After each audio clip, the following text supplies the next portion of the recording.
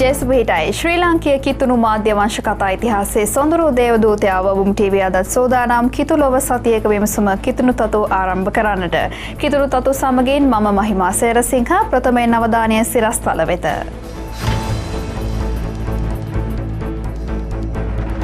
මන්නාරම පදවියේ මරුතමඩු දේවමාතා මංගල්‍ය පවත්වයි. යාපනයේ පදවියේ සහෝදරතුමන්ලා සිව් දෙනෙක් පූජකවරම් ලබයි. රජරට අනුරාධපුර පදවියේ පොළොන්නරු දිසා යොවුන් වැඩමුළුවක් පවත්වයි. අතිඋතුම් ෆ්‍රැන්සිස් සුදුතුම් පියාණන් වතිකානයේදී සුදුවර පේතුරු පාවුලු මංගල්‍ය සමරයි.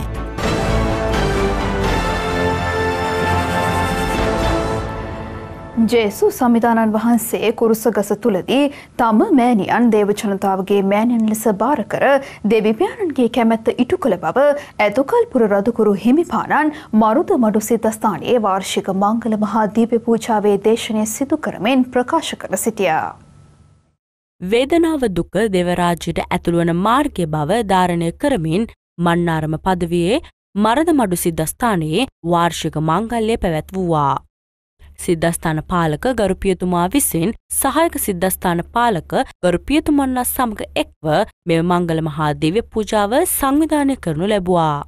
කුරුණෑගල රදගුරු අතිඋතුම් හැරල්ඩ් ඇන්තනී පෙරේරා හිමිපාණන් විසින් මෙම මංගල මහා දිව්‍ය පූජාව ඔප්පු කළ අතර මන්නාරම රදගුරු අතිඋතුම් ලයනල් එම්මානුවෙල් ප්‍රනාන්දු හිමිපාණන් සහ තිරුකුණාමලය රදගුරු අතිඋතුම් නොයල් එම්මානුවෙල් ප්‍රනාන්දු හිමිපාණන් ඊට සහාය වූවා. මෙම දිව්‍ය පූජාවේදී දේශනා කරමින් ඇතුගල්පුර රදගුරු හිමිපාණන් මෙසේ ප්‍රකාශ කරනු ලැබුවා.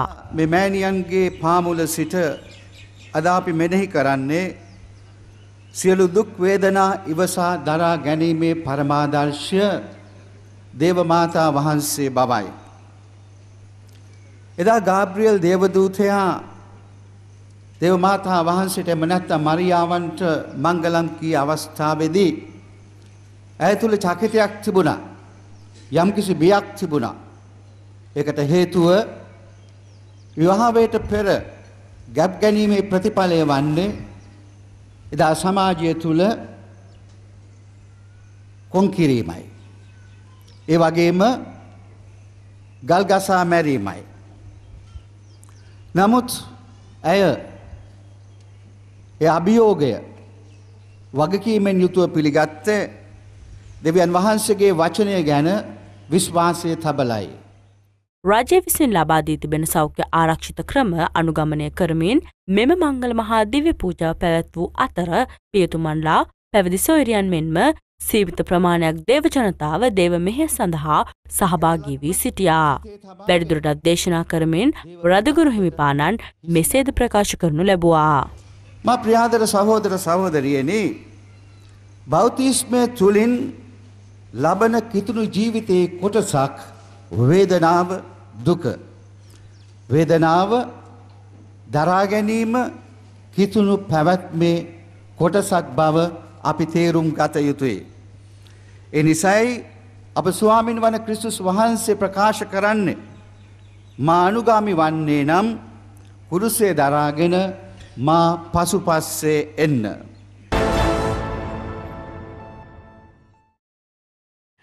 විශ්වාසයේ ජීවිතය දියුණු කරගනිමින් දෙවියන් වහන්සේ තින්න කළ දරුවන් දේශයට වැඩදායී පුද්ගලයන් ලෙස දේව විශ්වාසය තුළ සවිමත් කර ශුද්ධ වචනයට අනුව ජීවත් වීමට නිසි මඟ පෙන්වීම සැමගේ වගකීමක් බව අගරදුකුරු හිමිපාණන් පසුගියදා මීගමුව හල්පේ මිසමේදී මේ සංවාසී ජනතාව හමු වූ අවස්ථාවේදී ප්‍රකාශ කර සිටියා. මීගමුව දිසාවේ හල්පේ කළුවාරිප්පුව සංඝයේ මිරිස්වත්ත ගල්වල ප්‍රදේශයේ ස්ථාපිත කර ඇති ශුද්ධ ජූට් තද්දේවුස් මුනිදුන්ට කැප කර ඇති යාඥා ගෘහය වැඩි දියුණු කර නව දේවස්ථානයක් ලෙසට ඉදිකර කළුවාරිප්පුව ශුද්ධ ජුසේ මුනිදුන්ගේ දේවස්ථානය ඊට එක් කර කළුවාරිප්පුව නව මීසමක් ලෙස නම් කිරීමේ අරමුණින් කොළඹ අගරදුගුරු අතිඋතුම් මෙල්කම් කාදිනල් රංජිත් හිමිපාණන් හල්පේ මීසමේ දේව ජනතාව බැහැදකීමට පැමිණියා. කටාන කිඹුලපිටිය දිසාවේ දිසානායක සහ හල්පේ මීසම් සේවක ගරු රවින් සඳසිරි පෙරේරා පියතුමාගේ ආරාධනයෙන් පැමිණි අගරදුගුරු හිමිපාණන් මිරිස්වත්ත ගල්වල යාඥා ගෘහය තුළදී පැමිණ සිටි ගරු පියතුමන්ලා සහ දේව ජනතාව සමග සුළු මෙහෙයක් පැවැත්වීමෙන් පසු ජනතාව හමු වූවා. නව දේවස්ථානයේ ඉදිකිරීම සහ නව මීසම් සම්බන්ධයෙන් ජනතාව හා අදහස් කතා කළ අගරදුගුරු හිමිපාණන් ජනතාව අමතා යහපත් කිතුණු පවුල පිළිබඳ ගැඹුරින් පහදා දුන් අතර නව දෙව්මෙදුර ඉදිකර මීසම් නම් කිරීමට සූදානම් වන මෙම කාලයේදී දෙවියන් වහන්සේට සමීපව අධ්‍යාත්මික කටයුතු වල යෙදිය යුතු බවත් උන්වහන්සේ සමග යාඥාවෙන් දැහැන්ගත විය යුතු බවත් පවුලක් ලෙස දෙවිපියාණන් අමතන ලෙස ඉල්ලා සිටියා.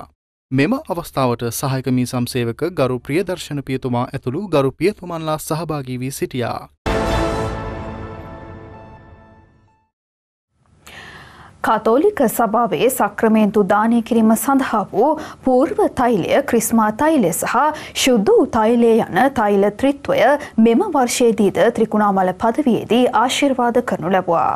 මෙම තෛල ආශිර්වාද කිරීමේ දිව්‍ය පූජා මෙහෙය පදවි එඬේරාණන් විසින් පසුගියදා ත්‍රිකුණාමලයේ ආසන දෙව්මෙදුරේදී සිදු කරනු ලැබුවා. පදවි රදගුරු හිමිපාණන් විසින් සෑම වසරකදීම ආසිරිකන්නනු ලබන සිරිතට අනුව තෛල ආශිර්වාද කිරීමේ දිව්‍ය පූජා යාගයක් ත්‍රිකුණාමලයේ රදගුරු අතිඋතුම් නොෙල් එම්මානුවෙල් ප්‍රනාන්දු හිමිපාණන් විසින් ත්‍රිකුණාමලයේ ආසන දෙව්මැදුරේදී සිදු කරනු ලැබුවා. පූර්ව තෛලය ක්‍රිස්මා තෛලය සහ ශුද්ධ වූ තෛලය මෙලෙස ආශිර්වාද කළ අතර මෙම අවස්ථාවට පදවිය අනුනායක හිමිපාණන්ලා ඇතුළු පදවිගරු පියවරුන් සහභාගී වූවා. කතෝලික වත් පිළිවෙත්වලට ප්‍රකාරව ආශිර්වාද කරනු ලබන තෛල රෝගීන් ආශිර්වාද කිරීමට සක්‍රමේන්තු දානය කිරීමට සහ පූජක වරම් දානය කිරීමට භාවිතා කරනු ලබනවා. චිරාගත සම්ප්‍රදානුකූලව පදවි එඬේරාණන් විසින් ආසිරිගන්නනු ලබන මෙම තෛල කතෝලික සභාව නිල වශයෙන් නම් කර තිබෙනවා.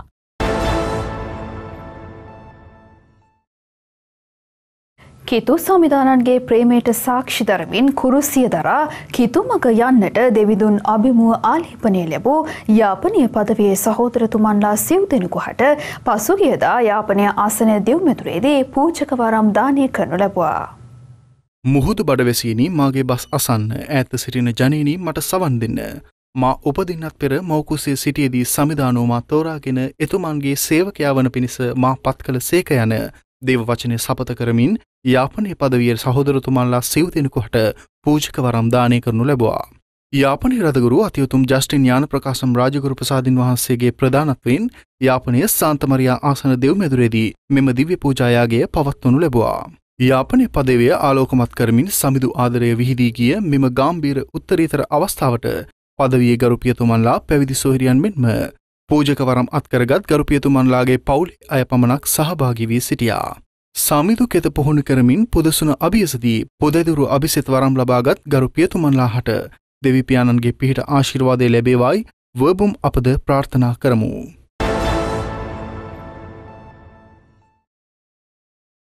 දෙවන වතිකාන කතිකාවට අනුව ජනවන්දනාව ජීවිතවලට ඇතුළත් කිරීමෙන් ජීවිත පූර්ණත්වයට පත් කිරීමට හැකිවන බව මොරටුව මීසම් සේවක ගරු පියතුමා කොරළවැල්ල දේවස්ථානයේ නව ඉටිපහන් කුටිය ආසිරි ගැන්වීමෙන් පසු පැමිණි සිටි ජනතාව අමතා ප්‍රකාශ කර සිටියා.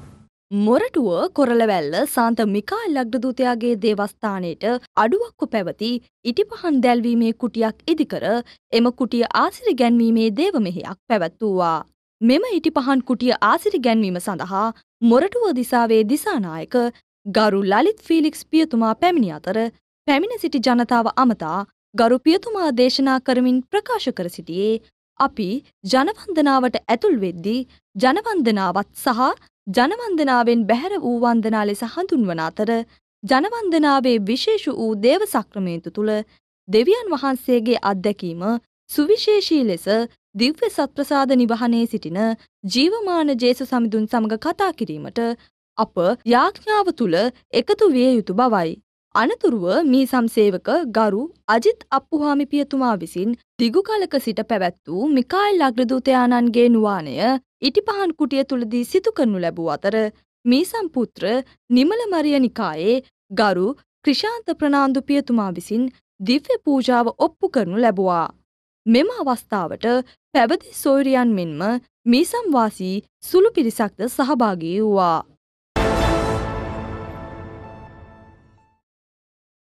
දෙවියන් වහන්සේගේ බලගතු හස්තය ශක්තිමත් ලෙස අල්ලාගත යුතු අතර එසේ උන්වහන්සේගේ හස්තය අල්ලාගත් කිසිවෙක් උන්වහන්සේ අත් නොහරින බව කෑගල්ල සහායක මීසම් සේවක පියතුමා පසුගියදා කෑගල්ල සාන්ත මරියා දේවස්ථානයේදී ප්‍රකාශ කර සිටියා. කෑගල්ල මීසමේ සාන්ත මරියා දේවස්ථානයේ වැඩිහිටි සංගමය විසින් සිව්මාසිකව එළිදක්වනු ලබන ශාලෝම් සංඝරාවේ දෙවන කලාපය කෑගල්ල ශාන්ත මරියා දේවස්ථාන පරිශ්‍රයේදී එළිදක්වනු ලැබුවා. මීසම් සේවකගරු ඇන්ටන් ශ්‍රියන් ප්‍රනන්දු පියතුමාගේ මඟ පෙන්වීම මත සහායක මීසම් සේවකගරු උමේෂ් මාලින්ද පියතුමා විසින් මේ සඳහා පෙරමුණගෙන කටයුතු කරනු ලැබුවා. දිව්‍ය පූජාවේදී දේශනා කළ සහායක පියතුමා ප්‍රකාශ කර සිටියේ තම ඇදහිල්ල බලගතුව සිදු කළ යුතු අතර එය මල ඇදහිල්ලක් බවට පත් නොකළ යුතු බවත් විශ්වාසයෙන් එඩිතරව තම ඇදහිල්ල තුළ සිටින විට ඕනෑම අභියෝගයකට මුහුණ දිය හැකි බවයි. ඉරුදින දිව්‍ය පූජාවෙන් පසු සංඝරාව එළිදක්වන අවස්ථාව සිදු කළ අතර මෙම අවස්ථාවට කෑගල්ල ශාන්ත ජෝසප් පැවිදි ආරාමේ ගරු ඇන්ජලා ප්‍රනන්දු ප්‍රධාන මෞතුමිය ඇතුළු පැවිදි සොරියන් මෙන්ම ශාලුම් සංඝරාවේ සංස්කාරක නතාෂා ජුඩින් සිරිවංශ සහ සහායක සංස්කාරක කුසුදිනී ප්‍රනන්දු මහත්මිය සමග ශිරාන් ලොවිස් මහතා සහභාගී වී සිටියා. මෙම සංඝරාව නිකුත් කිරීම සඳහා සරත් එන්නකෝන් මහතා ඇතුළු පවුලේ උදවිය අනුග්‍රහය ලබා දෙනු ලැබුවා.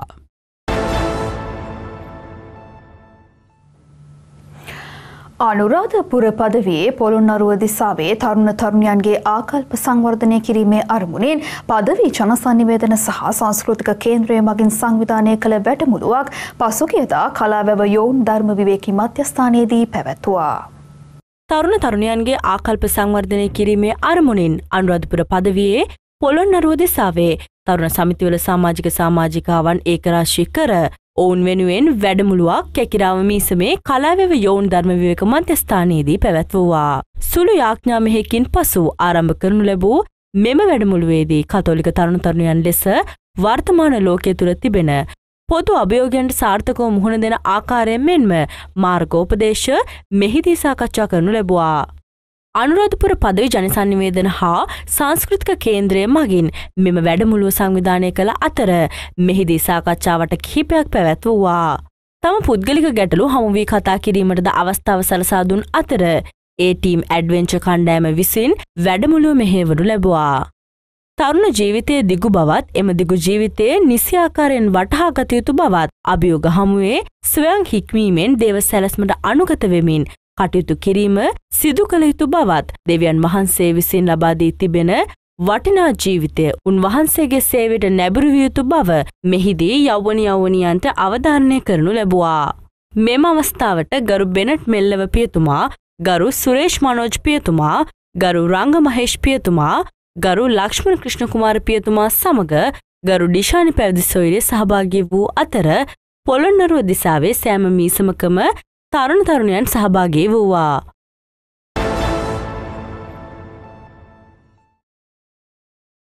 උතුරු අනුපදවියේ පළමු රදකුරු හිමිපාණන් වශයෙන් සේවය කළ අති උතුම් මොරායිසෝ බෙනාකින් හිමිපාණන්ගේ පිළිරුවක් පසුගියදා යාපනයේ රදකුරු හිමිපාණන් විසින් රදකුරු නිවස්න පරිශ්‍රයේදී නිරාවරණය කරනු ලැබුවා. යාපනයේ අනුපදවියේ ප්‍රථම රදකුරු හිමිපාණන් වූ අති උතුම් ඔරාසියෝ බෙනාකින් හිමිපාණන්ගේ පිළිරුවක් යාපනයේ රදකුරු පදවියේ රදකුරු මැදුරු පරිශ්‍රයේදී නිරාවරණය කරනු ලැබුවා. යාපනයේ රදකුරු අති උතුම් ජස්ටින් බර්නාඩ් ඥාන ප්‍රකාශන් හිමිපාණන් පිළිරුව නිරාවරණය කළ අතර මෙම අවස්ථාවට පදවියේ ගරු පියතුමන්ලා සහ පැවිදි සොහොයුරියන් සහභාගී වූවා. ශ්‍රී ලංකාවේ දේව සේවයේ යෙදී සිටි යුරෝපීය රදකුරුතුමෙකු වූ මෙතුමන් ඉතාලි ජාතික ඔරතෝරියානු නිකායට අයත් වෙනවා. 1846 දී එවකට පැවති කොළඹ සාන්ත ලුසියා දේවස්ථානයේදී රදකුරු හිමිපාණන්වරයෙකු ලෙස පත් වූ අතර මෙතුමන් 1849 දී යාපනයේ අනුපදවියේ පළමු රදකුරු හිමිපාණන් ලෙස පත් කරනු ලැබුවා. උතුරු මැද නැගෙනහිර සහ වයඹ යන පළාත් 1886 වර්ෂය දක්වා යාපනයේ අනුපදවියට අයත් වූ අතර එම වර්ෂයේ යාපනයේ පදවිය නම් කරන තුරු අති උතුම් ඔරාසියෝ බෙනාකින් හිමිපාණන් යාපනයේ අනුපදවියේ රදකුරු හිමිපාණන් වශයෙන් සේවය කර තිබෙනවා. රටවටා දේවස්ථානයන්හි සිදු වූ විශේෂ මංගල්‍යයන් පිළිබඳ තතු ඔබට කියන දෙවිමනේ මංගලසිරි විශේෂාංගය දැන්.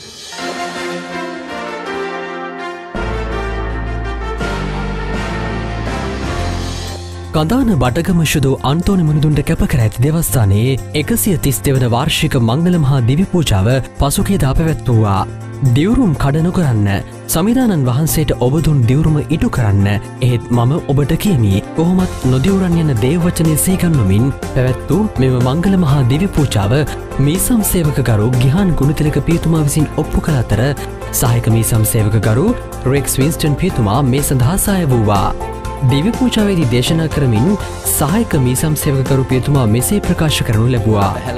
ප්‍රේමවන්ත සහෝදර සහෝදරියනි, එලීෂා දිවස් ප්‍රසාදතුමන්ට ජීවිතයේ දෙවියන් වහන්සේ හඬගහන වෙලාවේදී එසේය කියන්නට සිද්ධ වුණේ හැමදේම දැනගෙන අතහරින්න වෙනවා. ඇයි අපි ජීවිතයේ ඔව් කියන්න එකපාරම බය? මොනවා වෙයිද කියලා අපි අවිනිශ්චිතතාවයෙන් ඉන්න නිසායි. ක්‍රිස්තුස් වහන්සේගේ ගමනේදීත් ඒ දේ වෙනවමයි. ඒ නිසා උන්වහන්සේට ඕන ඇත්තටම ඔව් කියන මිනිස්සු, බොරුවට ඔව් කියන මිනිස්සු නෙමෙයි. ඇත්තටම නැහැ කියන මිනිස්සු. ඒ නිසා ඇත්තට ඔව් කියන, ඇත්තටම නැහැ කියන මිනිස්සෙගේ සුද්ධවත්භාවයයි අද අපි සමරන්නේ.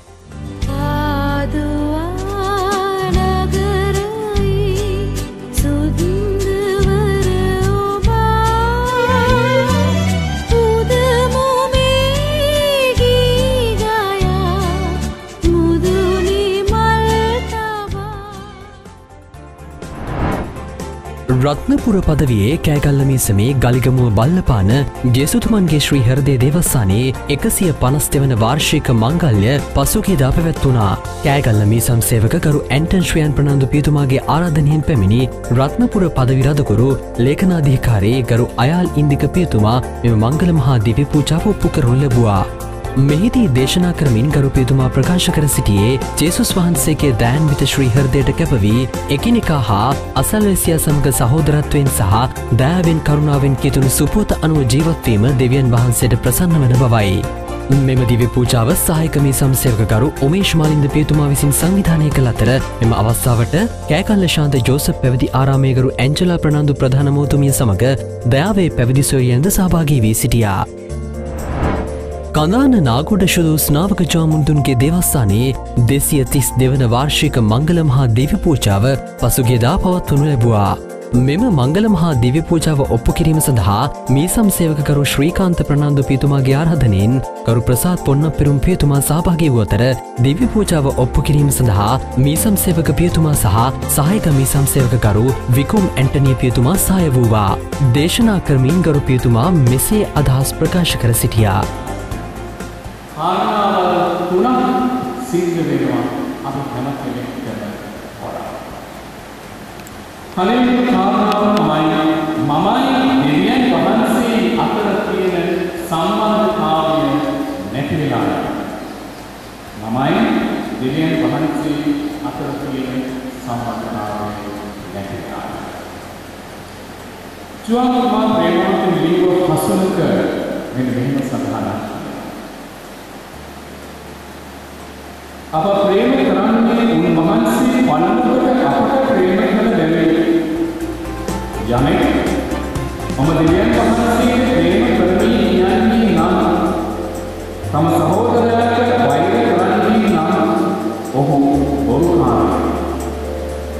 පෙනෙන සහෝදරයාට ප්‍රේම නොකොට නොපෙනෙන දෙවියන් වහන්සේට ප්‍රේම කරනවා.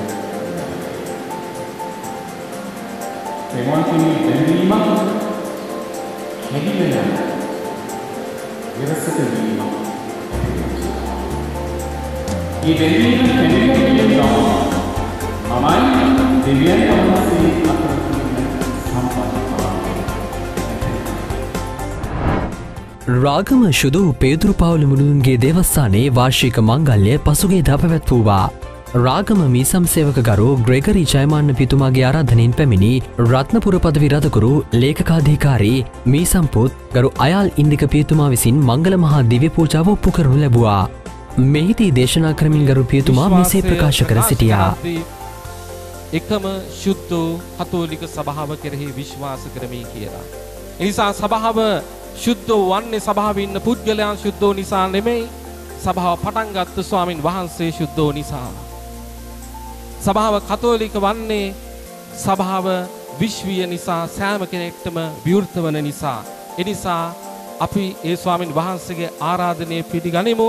උන්වහන්සේ තුල විශ්වාසය දිවිගෙවන්නට ප්‍රාණ පරිත්‍යාගිවරුන් තුල තිබුණා වූ විශ්වාසයට පනපවන්නට අපේ ජීවිතය තුළින් අපි උන්වහන්සේට උන්වහන්සේව අනුගමනය කරමු. මෙම අවස්ථාවට පැවිදි සොරියන් මෙන්ම මේ සම්වාසීන් සහභාගී වී සිටියා. රත්නපුර පදවියේ ශුදෝ පේතුරු පවුල් මුදුන්ට කැපකර ඇති ආසන දෙව්මතුරේ වාර්ෂික මංගල්‍ය පසුගියදා පැවැත්වුවා. මෙම මංගල්‍ය මහා දිව්‍ය පූජාව රත්නපුර පදවි එනේරණන් වන අධ්‍යුතුම් ප්ලීටස් චන්ද්‍රසිරි පෙරේරා හිමිපාණන් විසින් ඔප්පු කළ අතර දෙව්මතුරු පාලක ගරු නිරෝෂන් වාස්පීතුමා විසින් සංවිධානය කරනු ලැබුවා.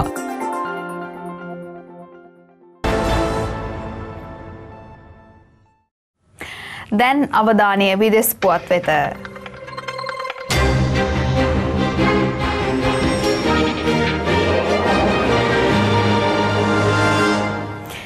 සෑම වසරක් පාසාම ශුද්ධෝත්තම පියාණන් විසින් සුවිශේෂී කටයුත්තක් සිදු කරන අතර පසුගිය වසරේ අගරදුගුරු ධූරයට පත් කරනු ලැබූ ලොව පුරා විසිර සිටින අගරදුගුරු හිමිපාණන් වරුන් කැඳවා පැල්ලියම් පළඳනාව පැළඳවීම මෙවරද සිදු කරනු ලැබුවා. ශුද්ධ පේදුරු පාවුලු මුනිතුන්ගේ මංගල මහා දීප පූජාව ඔප්පු කළ අවස්ථාවේදී මෙවැනි කටයුත්තක් සුදුතුම් පියාණන් විසින් අවුරුද්දක් පාසා සිදු කිරීම විශේෂයි.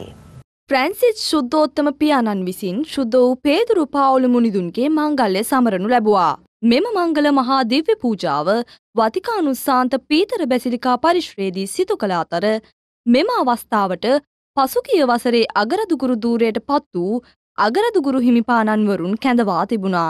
සෑම වසරකදීම මෙන්ම මෙම වසරේදීද ශුද්ධෝත්තම පියාණන් තවත් එක් සුවිශේෂී කටයුත්තක් සිදු කරනු ලැබුවා.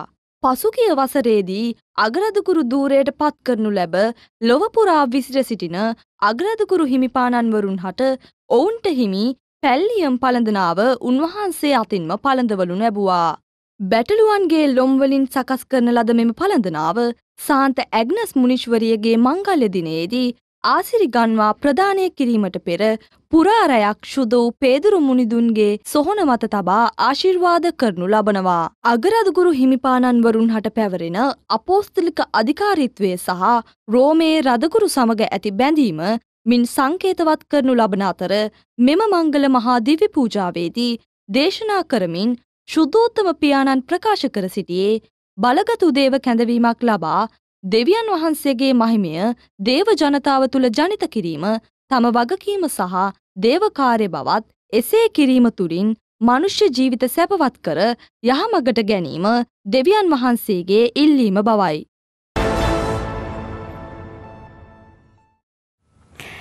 දිව්‍ය සප්‍රසාදයට ඇති ප්‍රේමය ස්වර්ග රාජ්‍ය කරා යන මාර්ගයේ යයි නිර්වචනය කළ ලියුකේමියා රෝගයෙන් මියගිය කාලෝ ඇකියුටිස්තුමන් එළඹෙන ඔක්තෝබර් මාසයේදී ඉතාලියේ ඇසීසි අගරදුගුරු පදවියේදී භාග්‍යවරයට එසවීමට නියමිතයි. ඉතාලි සම්භවයකින් යුත් දෙමාපිය යුවලකට දාව 1991 මැයි මස 3 වන දින ලන්ඩන් හිදී උපත ලද කාලෝ ඇකියුටිස්තුමන් එළඹෙන ඔක්තෝබර් මාසයේදී භාග්‍යවරයට එසවීමට නියමිත බව දැනටමත් ප්‍රකාශයට පත් කර තිබෙනවා. වයස අවුරුදු 15 ලියුකේමියා රෝගය වැළඳීමෙන් මියගිය කාලෝ ඇකියුටිස් දිව්‍ය සප්‍රසාද වහන්සේ කෙරෙහි ඉමහත් භක්තියකින් සහ ස්වාමින් වහන්සේගේ ප්‍රේමය තුළ ජීවත් වූ අයකි. මෙතුමන් මද්‍රව්‍ය වලට වහල් වූ තරුණයන්ට දෙවි පියාණන් තුළ දැහැන්ගතව යහපත් ජීවිත ගත කරන ආකාරය ඔවුන්ට පහදා දී කෙතු මග යෑමට මඟ පහදා දෙනු ලැබුවා. පරිගණක තාක්ෂණය පිළිබඳ සුවිශේෂී ත්‍යාගිලාභියෙකු වන මොහු දිව්‍ය සප්‍රසාද ප්‍රාතිහාරයන් ලැයිස්තුගත කරන වෙබ් අඩවියක් නිර්මාණය කරනු ලැබුවා. කාලෝ ඇකියුටිස්තුමන් අන්තර්ජාල අනුශාසක සාන්තුවරයා ලෙස ඉදිරියේදී නම් කිරීමට නියමිත බැවින් ඊට සමගාමීව 2020 ඔක්තෝබර් මාස 10 වන දින ඉතාලියේ අසීසියේ අගරදුගුරු පදවියේදී භාග්‍යවරයට ඔසවනු ලබනවා.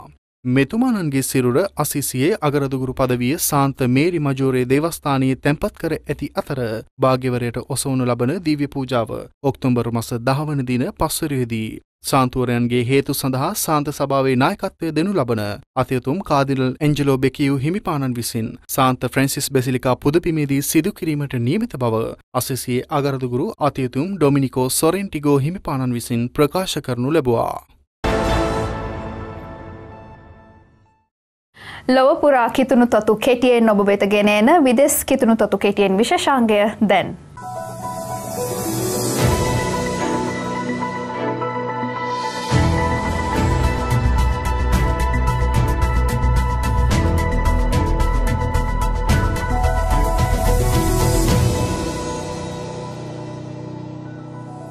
මධ්‍යම ඇමරිකානු රටක් වන ගෝතමාලා රාජ්‍යයේ කතෝලික පියතුමල්ලා විසින් කොරෝනා ආසාදිතයින් හට සුවේදානය කරන මෙන් ඉල්ලා එරට පුරා ඇති කතෝලික දේවස්ථානවල මෙහෙයන් පවත්වනු ලබනවා.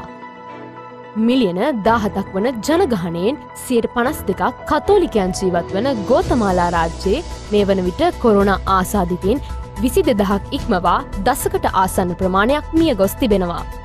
මේ අනුව ඇන්ටිකෝගෝවෝ ප්‍රාන්තයේ සියලුම සාන්තුවරන්ට කැපකර ඇති දේවස්ථානයේදී ගරු පියතුමා විසින් දිව්‍ය පූජායාගයක් සහ යදුම් මෙහෙයක් පවත්වනු ලැබුවා.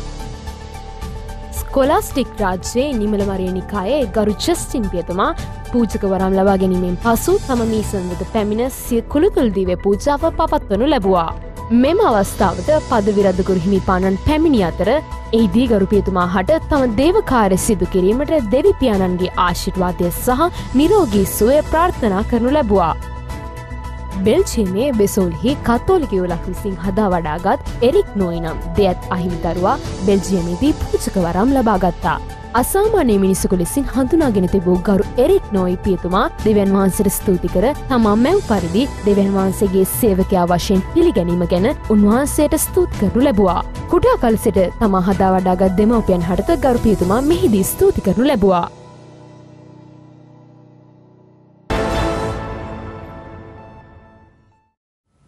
ඒ සමගින් කිතුණු තතු අපගේ පුවත් විකාශය මෙන් නිමාවට පත්වනවා. ඔබගේ දේවස්ථානයේ දහම් පාසලේ හෝ ආයතනයෙහි මෙවැනි පුවත් ඇතනම් මේ සම්සේවක පියතුමාගේ හෝ ආයතන අධ්‍යක්ෂක පියතුමාගේ අනුමැතිව ඇතිව news@verbumtv.com යන අපගේ විද්‍යුත් ඇප ලිපිනයට යොමු කරන්න.